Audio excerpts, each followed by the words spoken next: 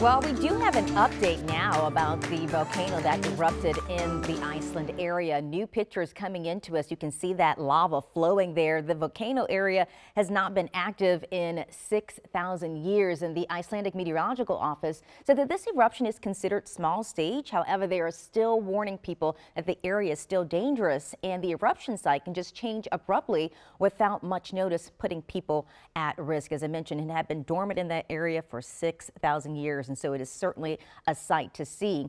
Now, speaking of volcanoes, let's talk about how they erupt in the first place. So beneath the surface of the earth, there is rock down there. That rock gets heated, it melts and becomes magma, and then it slowly rises up through the magma chambers, and eventually it is able to erupt and flow out as lava. And there are several hazards surrounding volcanoes, just a few of them. Sulfur dioxide, that is a gas that the Icelandic Meteorological Office is monitoring. It comes when the volcanoes erupt, and it can be very irritating to the skin, to the eyes, to the lungs. So you do have to watch out for that. Not to mention, it does not smell very good at all, I am told. And then on top of that, there's volcanic ash. And they haven't seen much of that coming out of this particular volcano, but volcanic ash can be quite hazardous, especially to air travel, getting caught up into the engine. So that's not a good thing there. And also, you certainly don't want to be around breathing that as well. So just a few hazards, and thankfully, these are minimal as of now, according to the Icelandic Meteorological Office. Marcella?